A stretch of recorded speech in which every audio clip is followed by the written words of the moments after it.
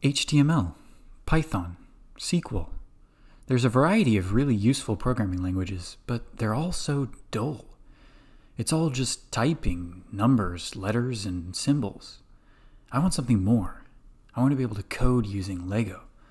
So I created a programming language that lets me do that, where the source code and the output are both Lego models. To start, let's open up Studio. Studio is an application that's used to make digital Lego models. And we're using this because we can take a file from Studio, run it through the interpreter that I wrote, and then put it back into Studio. I've tried making real-life Lego models, but I can't figure out how to get them into the computer.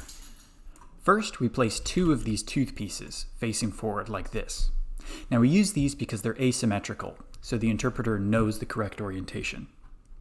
Now, let's put a piece down. The placement command is this 1x3 plate, and we put it that way.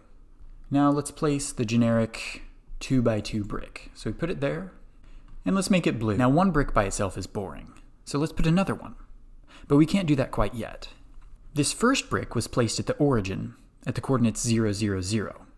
But the computer is still set to the origin, so if we place something else, it will go inside the first one. And we need to keep this PG. So first, let's tell the computer to move. The movement command is a 1x2 plate, and we put it like this for the x-axis, this for the y-axis, and this for the z-axis. Now let's put a piece on top of the blue one, so that'll be y-axis for up. And the blue brick is 3 plates high, so we want to move up 3. So we use this piece to say, here's a number, and then we write that number in binary using the studs with a hole as 0 and the ones without as 1. So 3 is positive, so first we put a 0, and 3 is equal to 1 plus 2. Now we're ready to place another piece. So placement command and piece. And let's make this one purple. So let's place one more piece. Now, instead of going up, let's go to the left this time. So the left is in the x-axis, so we put x, and then how far? Well, this brick is 2 units wide, so we'll go 2, and then it's negative because it's left. So 1 for negative, and 2 is 0 plus 2. So there we go. Now we can place a piece and put a brick. Let's make this one. Okay, now the program's done, so we can export it, run it through the interpreter, and then we import it. And here we go. A blue brick with a purple one on top and a pink one to the left. So those are the basics of this language. Placement and movement. And you can put a bunch of them together, like in this program, where the output is a little model of a cat. Now what you may notice here is that each different piece type is a different color. But I've just done that to make it easier to read the code. The color doesn't actually matter, which is why I was able to pick this sort of warm color scheme. But that also means you could create a program like this one that is just plain gray. It's so boring. Almost as boring as those text-based languages we were talking about earlier.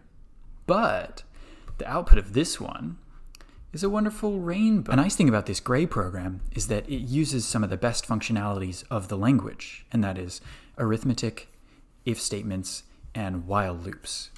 So let's take a look at that. So we'll set aside the placement and movement for now. What we want to do is create a variable and set it to 0. And then we say while that variable is less than some number, here we've gone with 128. Then the first thing we want to do is add 1 to the variable so that we don't get stuck in a never-ending loop.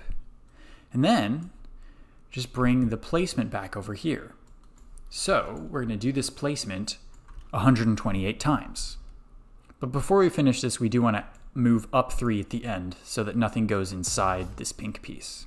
Now end the while loop, and we're done with this program. And this is what the output looks like. It is this huge staircase of pieces. So these while loops are really useful for placing a lot of pieces without having to write a very long program.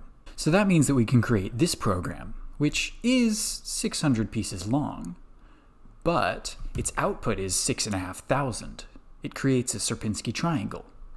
What is that? So you start with one triangle, and then you make 2 copies of it and place them below to make a larger triangle. And then you repeat. So you make 2 copies of your larger triangle and place them below. And then you repeat again and again and again and again. Now this program here is my favorite one. This is a graphing calculator. So right now it's set to graph y equals x squared. And this is what the output of that looks like. But we can change the function. So we remove this bit, which says y equals x squared, and we replace it with this, which is y equals x cubed over 100 minus 2x. And this is the output of that. Thanks for watching, and I hope you have a wonderful day. Now to pick these all up.